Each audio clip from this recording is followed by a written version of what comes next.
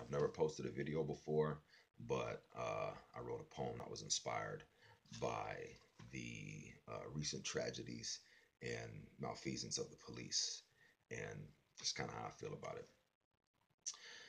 As a mixed race man in America, I'm constantly forced to go and choose a side, but I consciously swore that I wouldn't decide which part of my family I identify with more. But since four, I knew there was a line.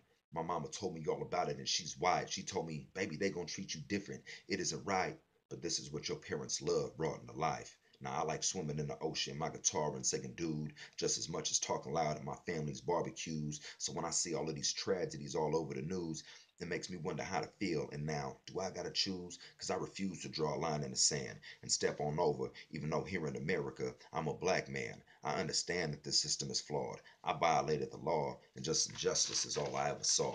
I was assaulted at the age 16 by a security guard who was supposed to come and protect me. And when I didn't go turn the other cheek, then the judge did the turning. That learning was detrimental to me. Forever felon, and my record was clean. My brother too, and he did what he's supposed to do. He's defending me. 16 years later, I'm defending my seeds. Do I get justice this time? No, sir. The book thrown right back at me. So now I'm free again and starting to think. It don't matter who my parents are. All they see is the nigga in me. A single tear starts to roll down my cheek because it's evident that they just might start shooting before they ever speak. I follow laws every day of the week. I pay my taxes. I don't even litter, and I keep my tongue in my cheek. Freedom of speech, but just don't say what you think because I didn't do anything might be the last words you ever speak.